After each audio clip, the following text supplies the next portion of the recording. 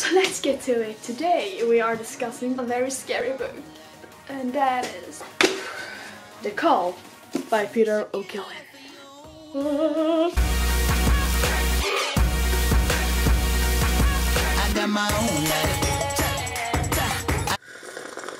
So if you haven't read this, I will tell you a little bit about what it's about. And the whole thing takes place on Ireland, and Ireland has been cut off from the outside world. One day, like, these walls of mist just suddenly appeared, and everybody who was on Ireland have been trapped there since. If you are a child, like between, I don't really remember the ages, but it's like between 10 and 16 years old, you will be called by fairies, and you can be called at any time through those ages.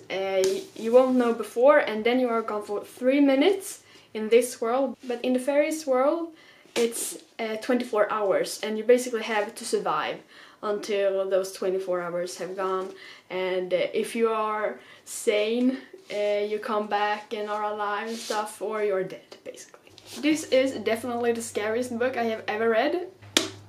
Great Halloween read if you want nightmares. That's a little about what it's about. If this sounds interesting to you at all, pick it up, because you're not gonna regret it. It is great, I promise. So now, you people who haven't read it, see you when you have read it. Bye! Let's talk about The Call. Okay, so we start out on this bus with Nessa and Megan, and they are going to the school after some break. When I started reading, I didn't really know what this was about, so I didn't know what to expect. Then I meet this boy, and suddenly he disappears, and they have to stop the bus and like go back because they appear exactly where they vanished. Yeah, anyways, they started to count down time, and I mean, I'm not really sure what I'm in for yet. And this boy returns, and he's dead. He had, I don't remember how he was like mutated, but he had like horns or something like. Whoa! Things got really fast here. The writing style through this book, it was very different, but I liked it. It was almost like watching a movie. The style it was written in, I like it. I do. Yeah, I mean, this could never be a movie. They are like naked all the time, and they're like 14. I can't even imagine how they would do all the creatures in the Greyland. Like the crabs when, you know, Anto is swimming in that lake, and those crabs, and all the monsters are made of humans as well. That's so, yeah. Those fairies, psychopaths, yeah. I haven't been to hell yet, but I imagine it's kind of the same thing, being in the Greyland. I don't know. I like to think that I would survive the call, but I wouldn't. No. Well, anyway, so our lead character, Nessa, I really like her because she is, you know, she's handicapped, so everybody looks down on her. Not really like look down on her, but they underestimate her all the time, and I can relate to that. So I'm so happy about like she being strong and like not showing that it hurts her, because I think it's annoying when the bad guys like get to on the emotions of the other character. Be strong. Well, so I really appreciated her. You know, she has this really strong call for surviving. She's not going to accept that dying. She's going to survive, and she's gonna prove everybody wrong. Slay, girl. I think Nessa is my favorite character, but I did really love Anto as well. We didn't get as much about him, and I think that's why he's not quite my favorite character. He probably would have been if we got to know more about him. You know, rumor has it that there's going to be more in this series, but I'm not sure, so don't quote me on that. It must be so terrifying living in this world that you can just disappear at any moment. Like, can you think of the most inconvenient times to get called? Like, what if you're on a boat in the middle of the ocean? Like, I think you're screwed. I mean, you're going to be, if you are alive, you're going to be really tired and you fall into the water, you'll probably die. What if you're in an airplane when you get a call? I'm sorry, why am I laughing? And that would be the worst, coming back and you're just falling to your death anyways. I mean, that's how Nessa tricked the fairies in the end. Like, she was in a burning building and they didn't want to like break their promise, so they made her fireproof. She's kind of a superhero. I mean, she has superpowers, so if there are more books, so that can come in handy. And Anto has like I mean, his arm is like all mutated and stuff, but it's very strong, so he's kind of have a superpower as well. The moment that fairy grabbed Anto's wrist when he was in the Grey Land, my heart stopped. When she was like, "I'm going to make you a giant." Ooh, no! And then we don't get to know what happens. We just come back to Earth. Now when Megan was called, I was so scared as well. But Megan did some good. Like, I wonder what that creature was that like we're trying to help her, and it wanted her to deliver some kind of message. I wonder if that comes to play if we get the more books. I feel like it have to, because it was weird. The fairies are like happy all the time. You know, they are delighted in killing all these children. I mean, they think it's beautiful. You know, like art, the way they twist and mutate humans.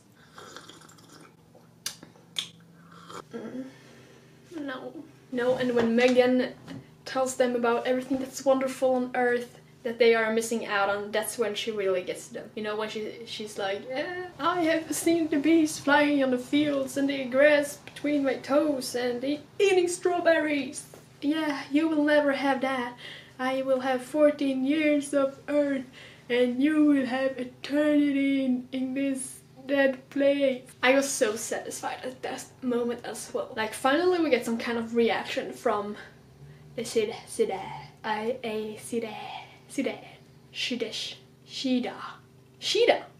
No, I see Shida.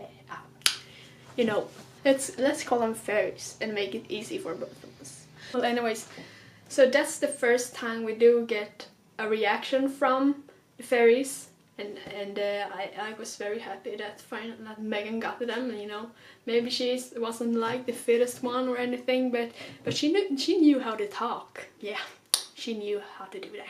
You know, actually the moment, because we get to see everybody that gets called, like what they do when they come to the Grey Land. And you know, the first time one of them like heard some very useful information, I thought like, well, if you're gonna die anyways, can't you just like write it down with like blood on with a rock or something sharp or something on your arm, so that when your body gets back, like, everybody will know what information you heard. Like, I think that should be obvious, but apparently it wasn't. And then Megan did it, and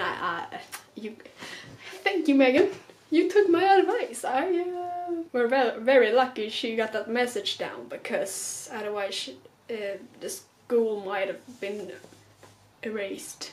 I wonder where he got the inspiration for this book. Like, I think it's very interesting. Like, you get called, you're away for 3 minutes, you get back, and it's 24 hours in you know, the Grey Land. Very interesting about how it's like smaller than our world, and that's why the time is different and stuff. I actually did I did some math. Yeah, I know, nerd. So what I got was that, you know, 3 minutes is 24 hours in the Grey Land. So 1 hour on Earth is 20 days in the Grey Land.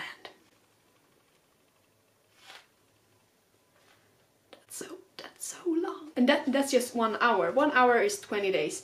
And 1 day on Earth is 480 days in the Grey Land. That's more than a year on one day. That's horrifying. I would not want to live in the Grey World. I hate the fairies, But I mean, they must have gotten this twisted for some reason. I don't think they were this bad when the humans banished them to the Grey Land. I mean, it couldn't have been. I think living there in the Grey Land like made them, because you know, they didn't have any of the beautiful things that we had on Earth, so their whole lives got driven by vengeance for the humans who put them there. I mean, they live forever also, so the ones that already are in the Grey Land, they probably has been there since the beginning when they got banished, because they have the cauldron and they remember how it was on Earth. Just imagine how long that will have been. Let's say they have banished 1,000 years, like from Earth's perspective. 1 day on Earth is 480 days in the Grey Land. It's insane. It's so long. You realize, like, it's more than a year on 1 day. Then imagine a week. 1 week on Earth is 3,360 days in the Grey Land. I can't help but I wouldn't want that for anything. It's the worst. I mean, I hate the fairies. They can all rot there because they are so their minds are so twisted. Like when they were discussing about how they were going to you know, bend Elia, you know, making her into a ring and stuff. No. But they are seriously damaged. Anyway, so we also have the worst character in the whole book, and Connor. You know, he's definitely worse than the fairies. Why is he mean? He doesn't have a reason. Like, the fairies have been banished to this horrible land for eternity, and Connor he's just deciding to be a douchebag. In the beginning, actually, he could have gone either way, I feel like, because I wasn't sure about him in the beginning. He wasn't purely evil then. He could have gone good. He felt like a character who could have like changed and come to the good side. But he didn't. No. At least he died, you know. That brings me some happiness. It was so disturbing when he was in the Grey Land and he like fought with the fairies, and he thought it was fun. He was like, oh, I can do this all day, you. Completely naked, covered in blood, and you know, having a good time fighting, killing fairies, you know. I found that so disturbing. And you know, and then he was stupid enough to shake hand with a fairy king who had like lips things on the arms. Like, that's also, it's weird. It's creepy. Anyway, so Connor wants to kill Nessa because she humiliated him. Kind of. I mean, he's in love with her, but he wants to kill her. You know, the moment he was like pushing Nessa to the wall and, you know, trying to kiss her and everything, that's the moment I knew I wasn't going to like him. Sorry, Connor. But he's dead now. Nessa used her awesome fireproof powers and, you know, just kissed him and then into the fire. You know, we get to see her in the end having fire on her fingertips with her family. She can like spit fire flames, kind of. It's cool, man. I have never read anything scarier than this. It was really scary. You know, when we first come to the Grey Land and there are all of the creatures are like made from humans. You know, the first chapter we get with that girl in the Grey Land, and the dogs are coming to get her, and they are like human, like naked, a naked woman and man just going on all four. You need to catch them. My master will be so happy. I do not want that dog. No. Yeah, and you know, the spider bushes, I think that's very creative but very freakish. I mean, it's a very pretty cover. I can look at this all day. Very ominous, very intriguing, I would say, yeah. I mean, do you know anyone who would survive the call in real life? I don't know. I really like how real the world in this book felt, you know? I really believe that what happened here is what would have happened if this happened in reality, you know?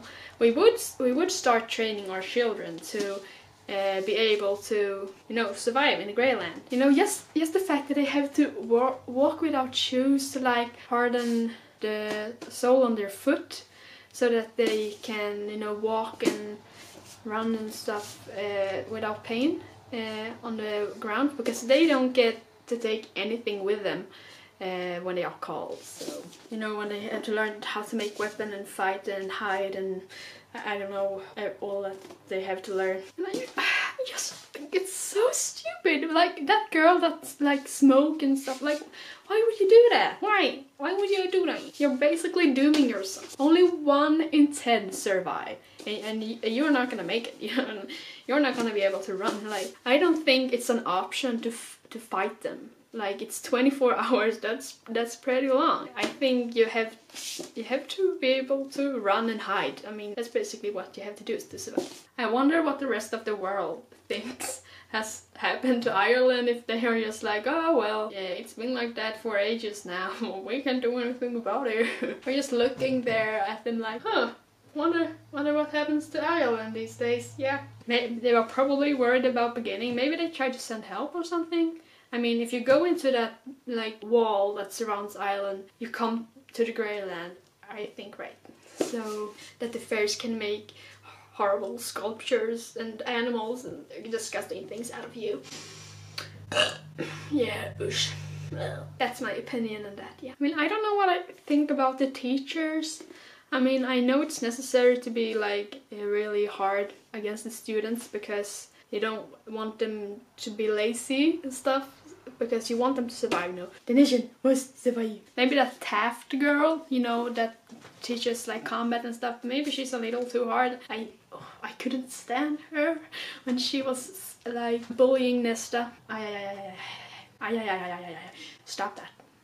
You do not underestimate my girl. The cage also is such a scary thought. Just to think about it. What if you're called when you are in the cage? That would be the worst thing ever, because you're like, you haven't been fed maybe for days and you're tired and you're not prepared. Like, I don't think you're gonna make it if you've been in the cage, honestly.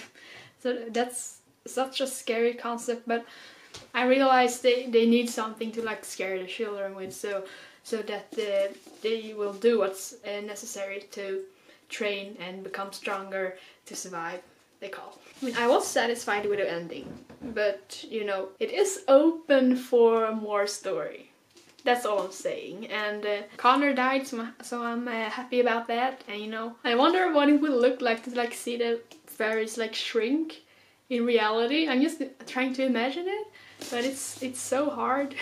You know, seeing this adult, but it's tiny. It's not like a dwarf. It's like a human that's small. Maybe that's what a dwarf is, but I don't know. The true happy ending actually would have been if Nessa died in the Grey Land, because then the fairies would have broken their promise. And you know, I think if they ever like lie, they can't come back to the human world, because you know, it's the only thing that's really dear to them. Like, they can't break a promise, and it might have something to do with that treaty thing, you know, how they got banished, you know. And if they like break a promise, maybe they can't come back to the human world, because they're saying to Nessa that she could have saved the human race if she had just killed herself. You know, maybe that would have been the truly happy ending, but we're fine now though. Like, we can take on the fairies. We have fireproof girls and boys with one giant arm. We good. So anyways, that have been all the things I've thought about the book, I think, if I haven't forgot anything. But I hope I'll see you some other time, and until then, I'm